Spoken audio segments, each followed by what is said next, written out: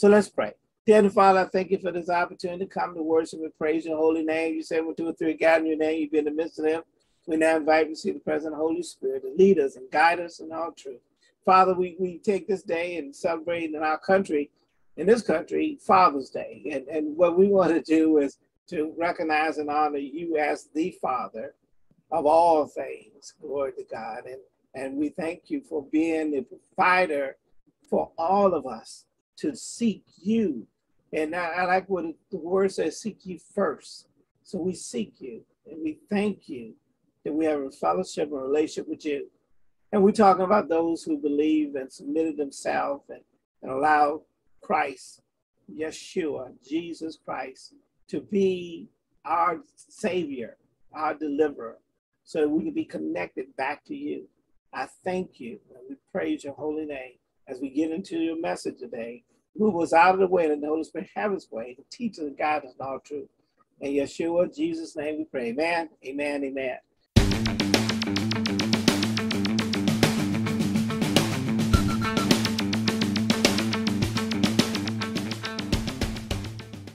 Thou shalt not murder. Got you. It also said, thou shalt have no other God before me.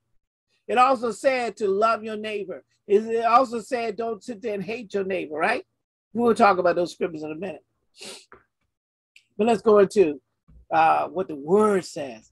And like I said, what we just read, I caught that, and I don't know if some of you caught that before. It says the kingdom, look at that verse 5.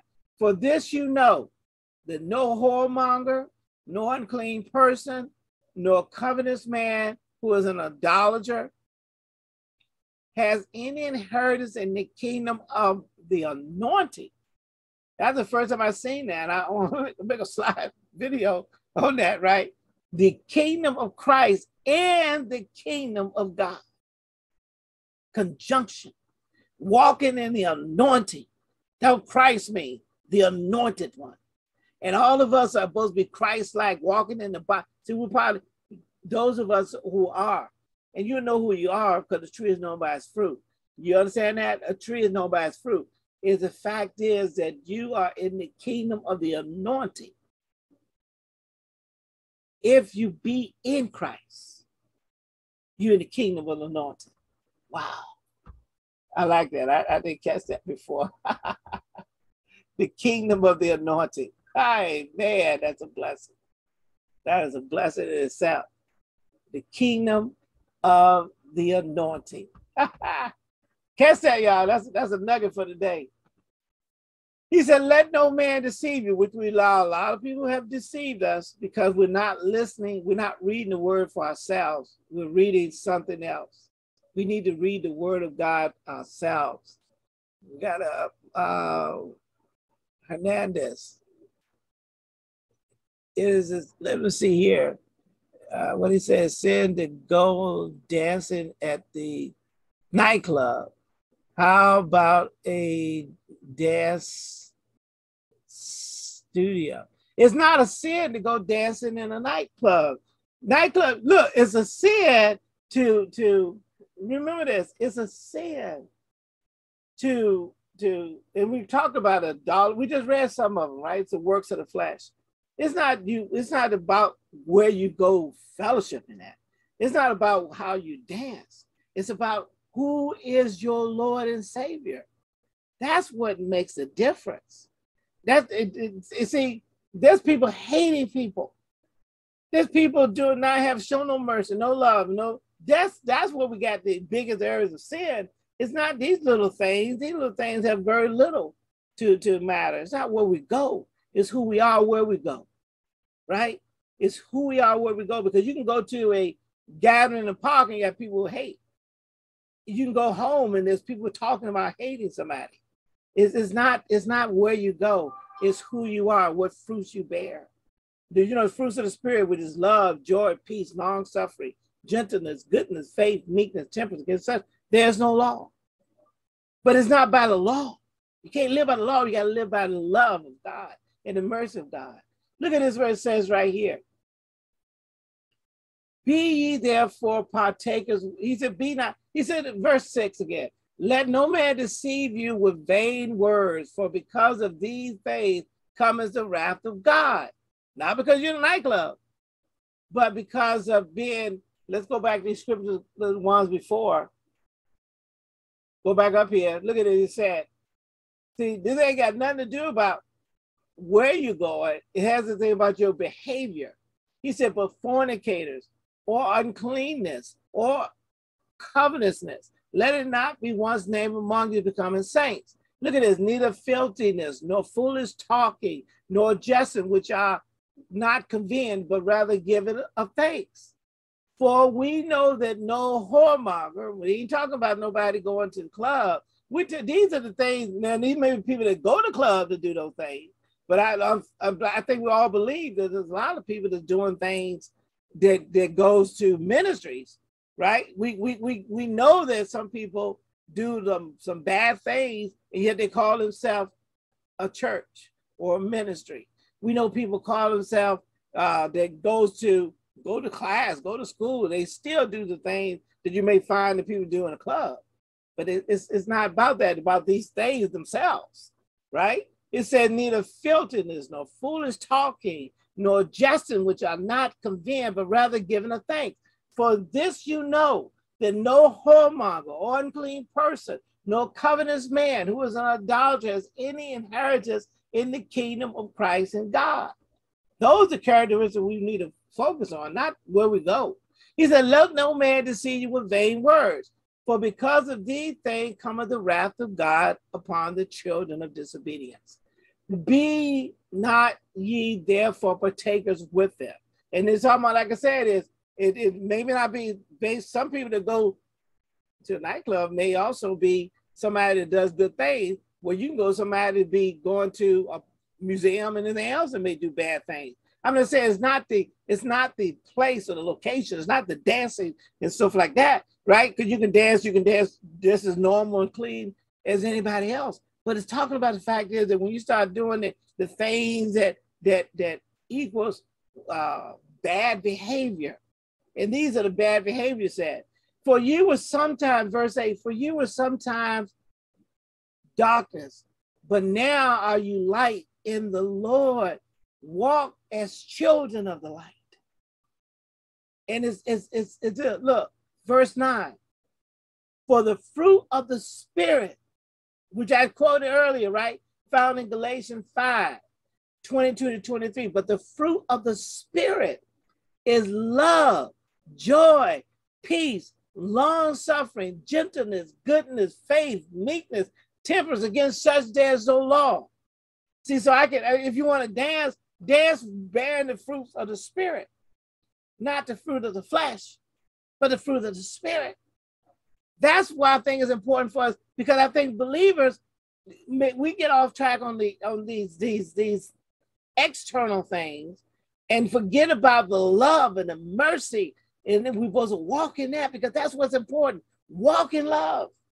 Walk in love. Look at this. For verse 9, for the fruit of the Spirit is in all goodness and righteousness and truth.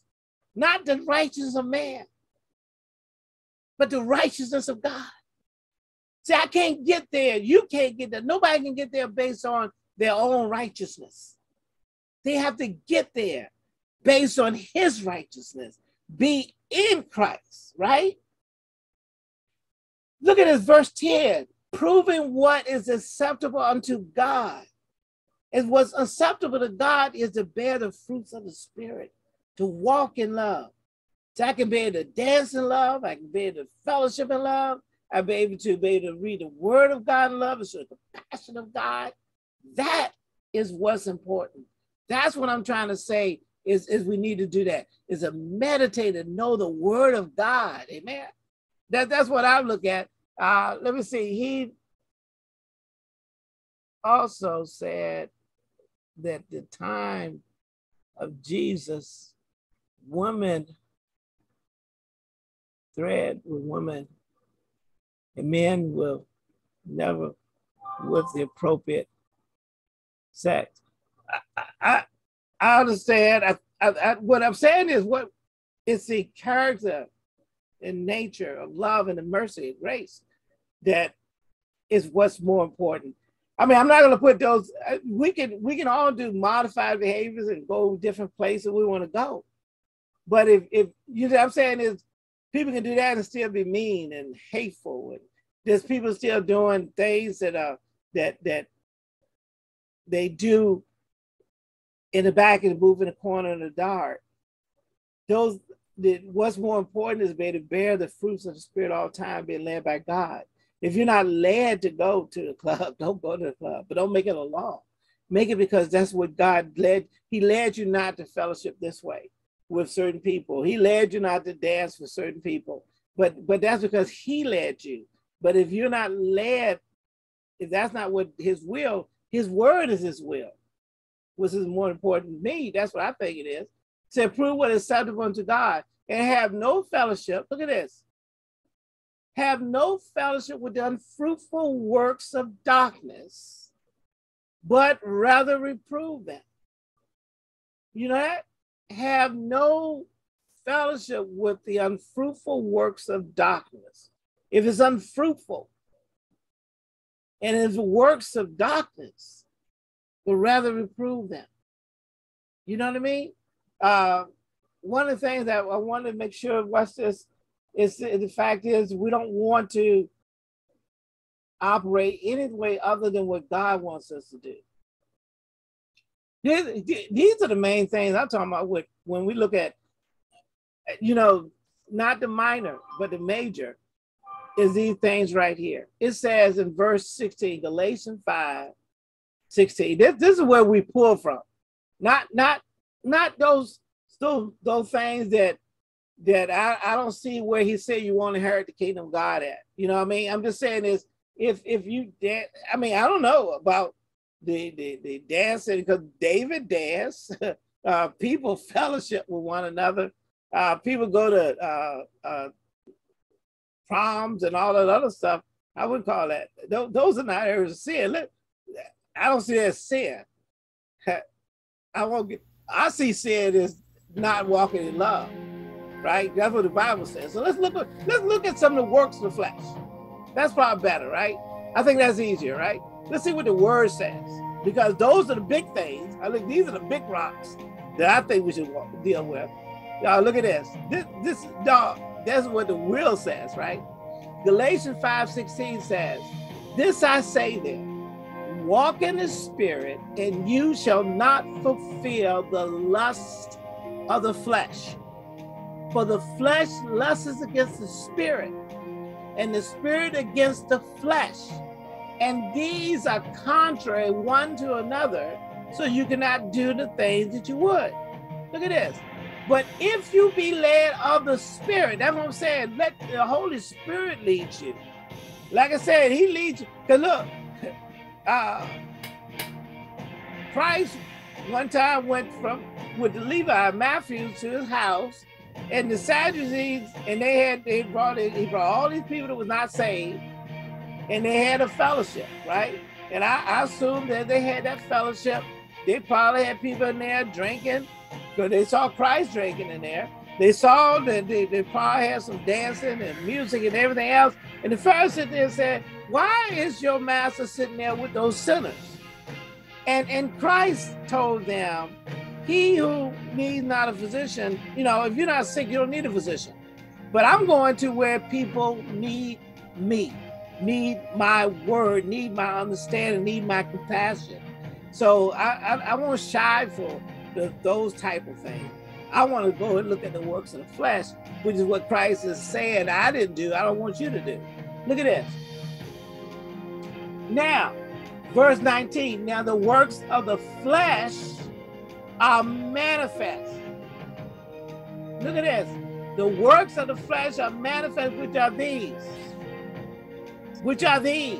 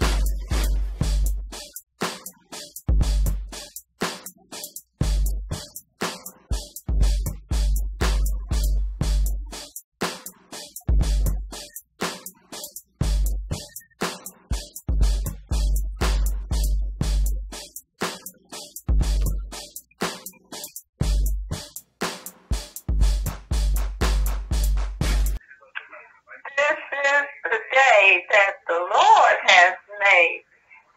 We shall rejoice and be glad in it. Hallelujah, hallelujah. To God be the glory for all the good things he's done in our lives. Hallelujah. Praise the Lord. Love you.